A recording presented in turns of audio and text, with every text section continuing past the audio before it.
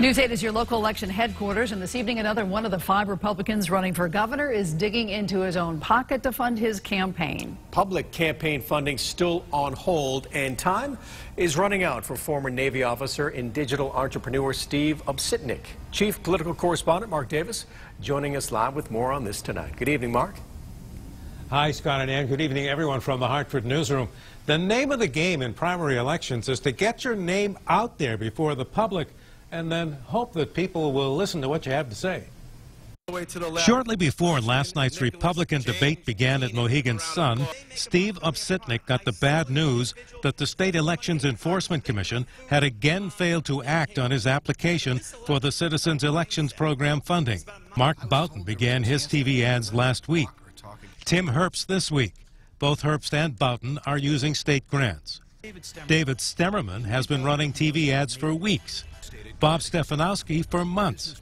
Both of them are spending their own money. Because of that, sources say Obsitnik is trailing all 4 in polling among potential Republican primary voters.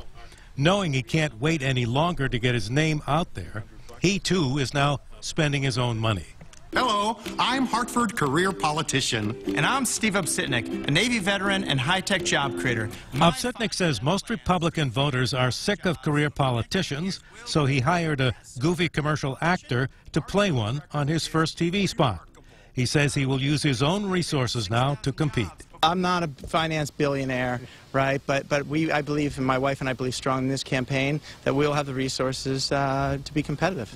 Obsitnik says his campaign has complied with every request from the Citizens Election Program, but says several of his small contributions have been disqualified with no explanation, so he's pushing on.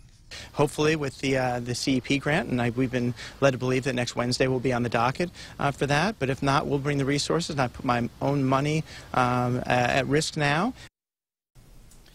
TV viewing is traditionally lower this time of the year. People on vacations, they stay out later in the evening because there's a lot more daylight, which can mean that you actually have to buy more commercials in order to get the same amount of name recognition.